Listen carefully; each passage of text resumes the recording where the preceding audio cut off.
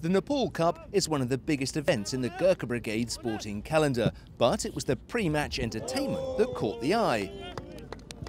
What better way to get a crowd in the mood for 90 minutes of football than show off the traditional game of thello? A sort of Nepalese version of shot put, players hold a 4-kilogram stone and then run a short distance before releasing. The stone thrown the furthest wins.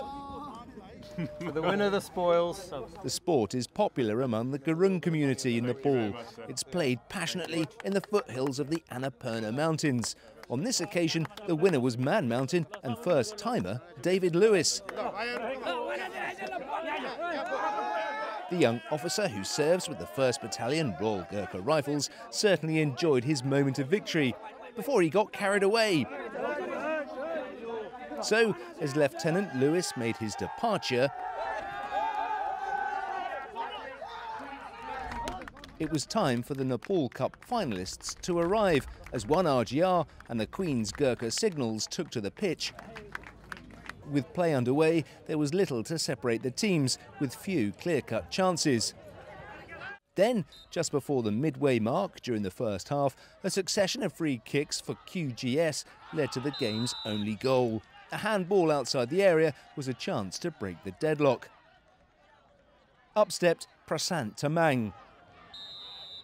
He managed to beat the wall and the keeper with his low effort, much to the delight of his teammates.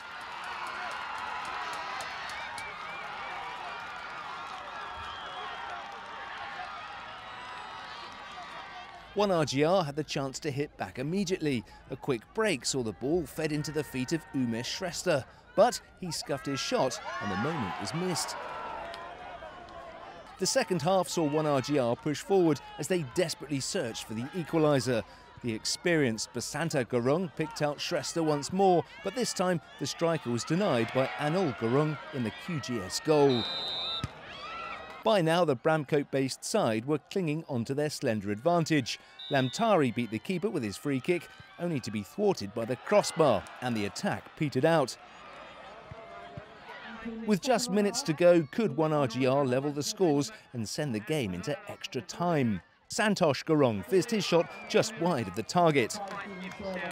That was the Shorncliffe side's final chance. Seconds later, the referee blew the whistle to kickstart jubilant scenes as the Queen's Gurkha Signals held out for a famous win.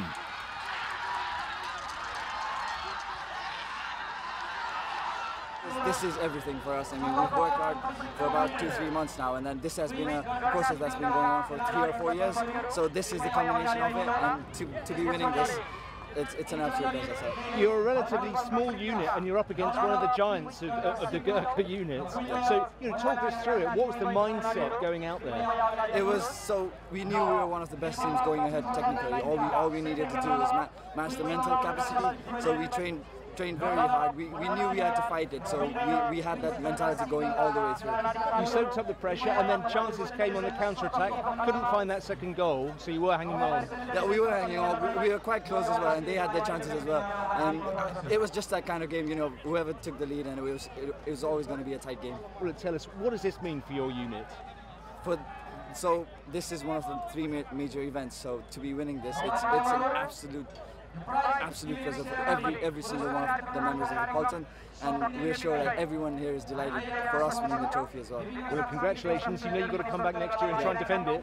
Yeah, we are going to come back, defend it, not next year, but every other year, every year that we come back. We're going to come back with the same hunger, same desire, and just watch out for us. So a first title in 7 seasons for QGS as they have crowned the Nepal Cup champions for 2019. Julian Evans, Forces News, Aldershot.